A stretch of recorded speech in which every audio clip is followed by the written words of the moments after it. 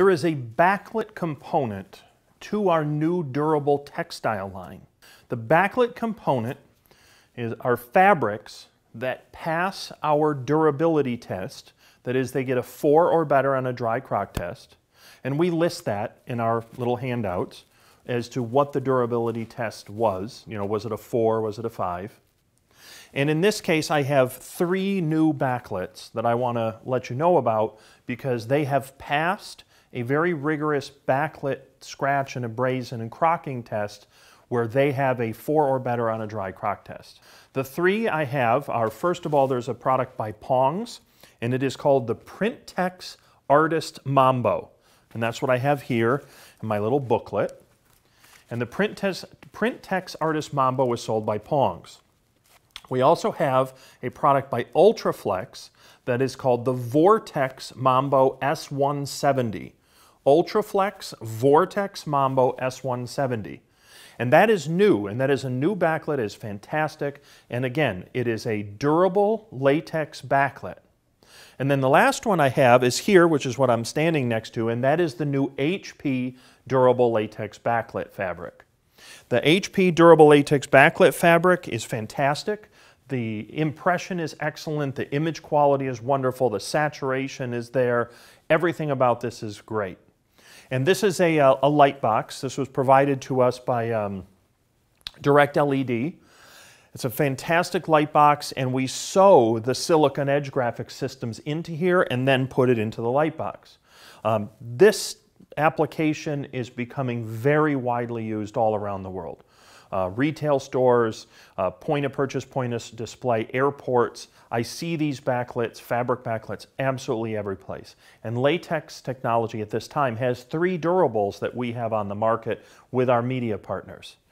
This particular backlit is fantastic to look at. The quality is wonderful. There is one thing I need to let you know about backlit.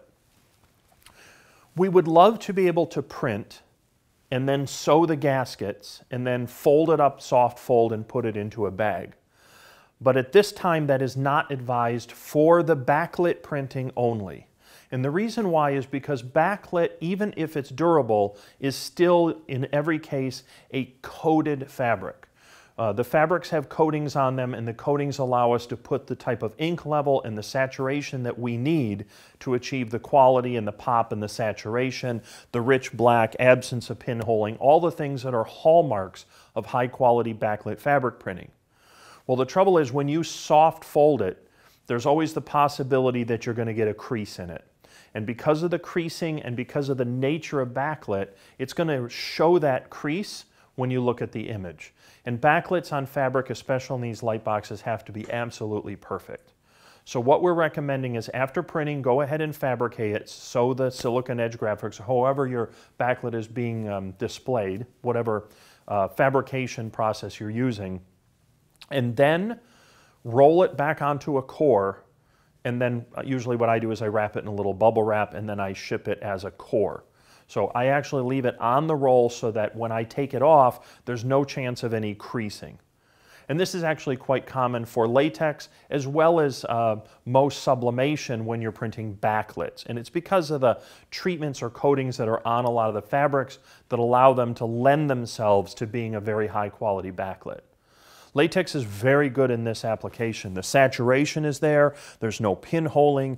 We have exceptional resolution. It's 1200 dpi with a 12 picoliter drop. So resolution on backlit fabric, on fabric in general, is always going to be an extreme advantage to latex.